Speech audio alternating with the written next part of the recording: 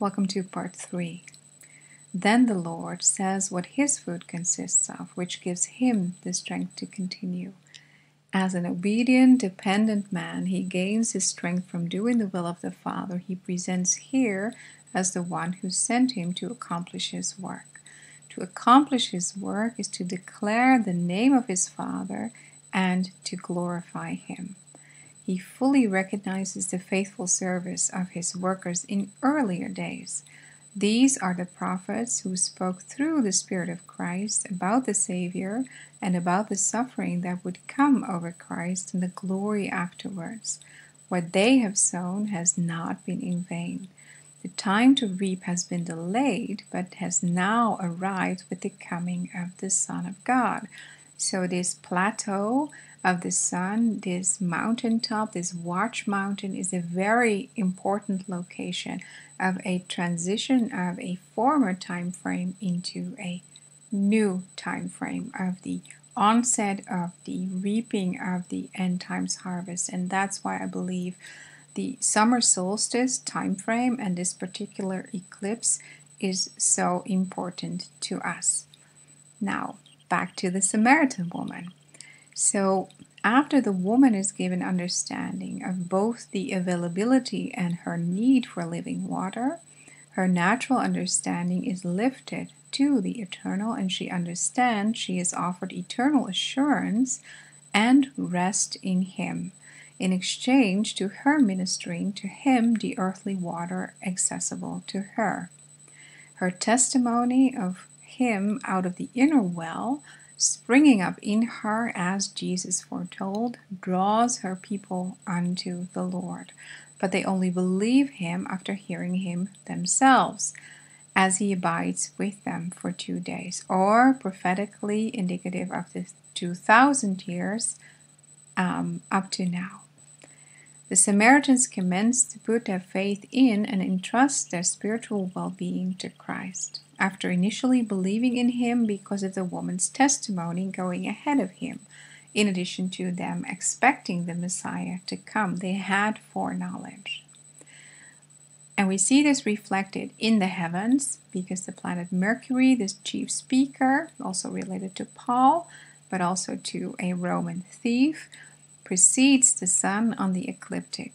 And currently Mercury is already in the bride and groom constellation, where the sun will join Mercury shortly. That was resonating with their expectation of the coming Messiah. So after the Samaritans went out to meet Jesus themselves and invited him to stay with them, which he did for 2 days, many more believed because of his personal visitation. So we see a revival of faith amongst the new Christians after a summer solstice picture and a divine encounter of both the Lord and new believers, in addition to a divine exchange between the Lord and his disciples. So, a fellow believer in Christ, John Ting, shares, the Samaritan woman is neither Jew nor Gentile, since the Samaritans are half Jews, a mixed race between Jews and Gentiles. Hence, she represents the Christian according to Paul in Galatians 3:28. There is neither Jew nor Greek, for ye are all one in Christ Jesus. So in this narrative of the Samaritan woman at the well, Jesus crosses racial, cultural, and gender boundaries so prevalent in the division fostered by the enemy today, and Jesus shows how to overcome that in Jesus Christ. The Samaritan woman is the first foreshadowed born-again believer in the Gospel of John. Although Jesus spoke to Nicodemus about the born-again experience in the previous chapter, chapter 3, despite being the religious leader, Nicodemus didn't get it. In contrast, the Samaritan woman, she believed in the living water Jesus talked about and became the first evangelist in the Gospel of John by telling other Samaritans and leading them to the faith in Jesus. The living water is the Holy Spirit.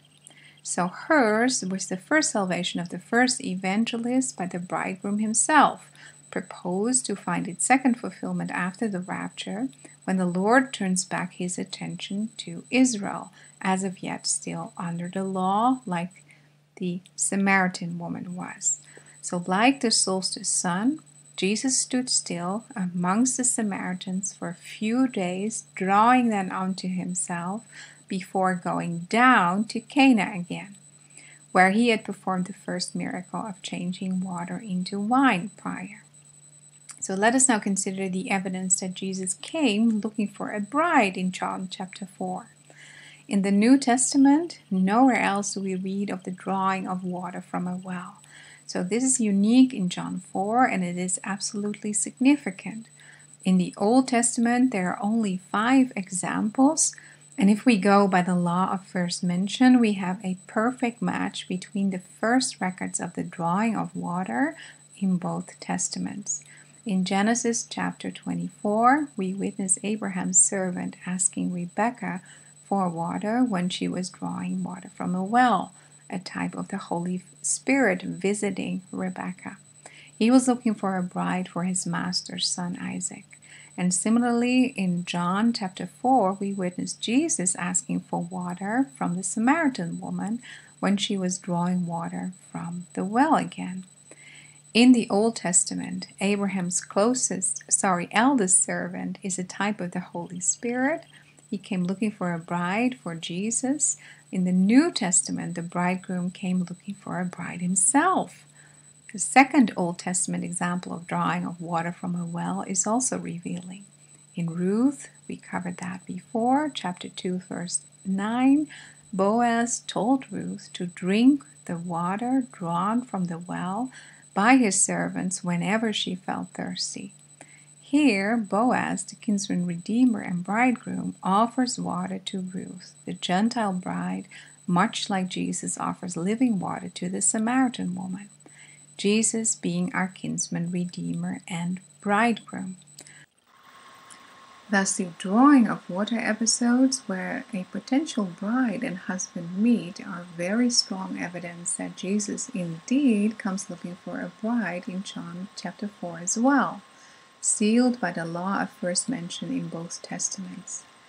In like manner, the Lord will one day come down from heaven to complete his redemption of us, his purchased possession, his betrothed, who have had a similar encounter with him as did the Samaritan woman and the disciples afterward, and exchanged their temporary and eternal living water, grown in fellowship with him, have had an offer of exchange of meat, of a predominant focus on earthly resources towards the heavenly sourcing, and a submission to, and thereby an entry into the relationship of the Lord Jesus with the Father himself, offering a deepening of their faith walk. And that aspect of the story to me was really edifying, and that's one of the reasons I wanted to share it with you as well. So I compared some data from the summer solstice with the narrative in John 4. I'm going to skip them for time reasons, but you can search them in the article. The sun, while continuing to traverse the ecliptic, is visibly standing still from our perspective at its peak position for 3 days.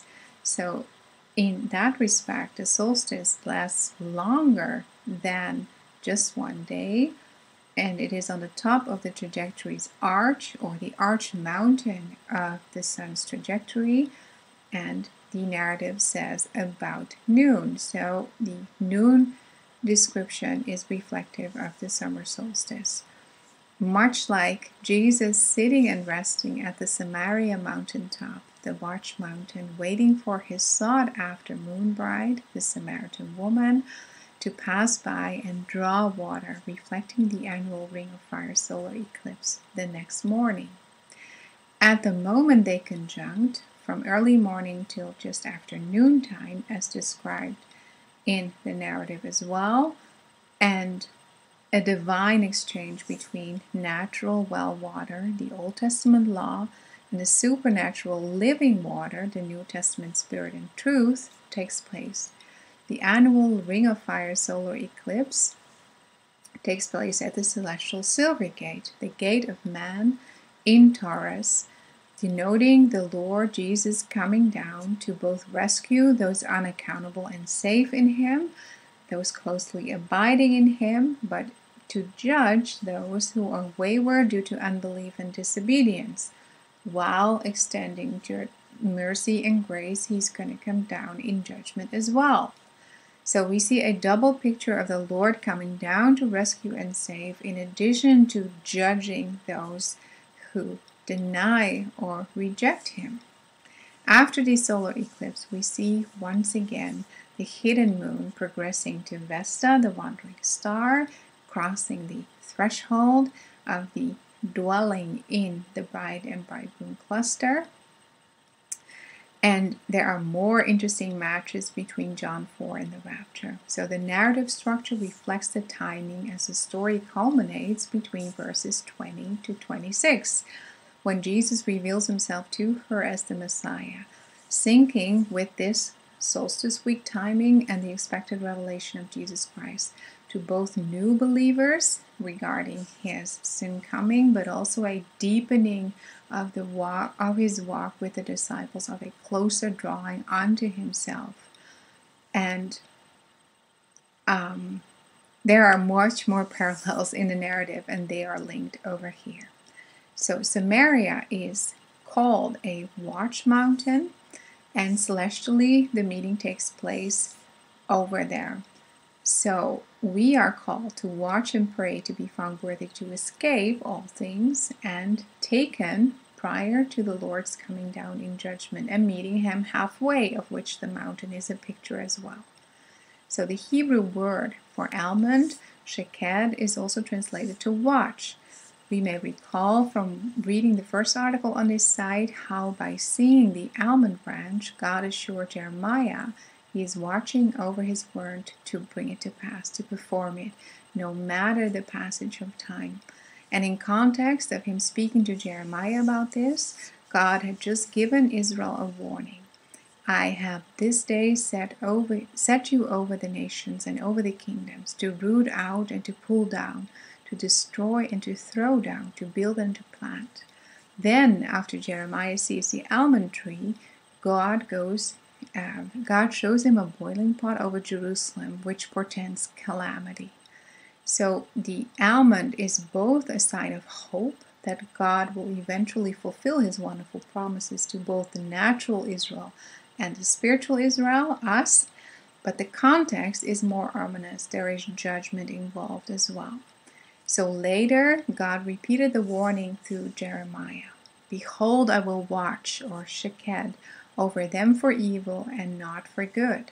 God's message to Israel was that sin has consequences, and there will come a time of reckoning when there is no repentance, namely the destruction of Jerusalem and the captivity of Israel.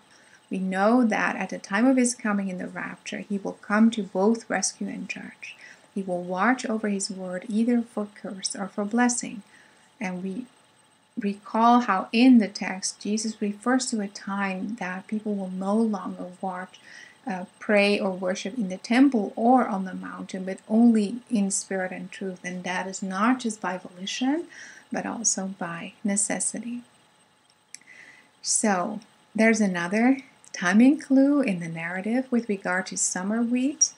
Another wheat harvest time clue is given when Jesus says, Say not ye, there are 4 months, and then cometh the harvest. Behold, I say unto you, lift up your eyes and look upon the fields, for they are white already to harvest. And he that reapeth receiveth wages, and gathereth fruit unto life eternal, that both he that soweth and he that reapeth may rejoice together. So this has to be speaking of the summer wheat harvest, which matures in 4 months after sowing, as we've shared earlier in the segment of the article about the summer wheat and Paul's travelogue, confirming Pentecost is still open. The Pentecost fully come time frame will not end until July 19th. I'll continue about that in the next video. See you there.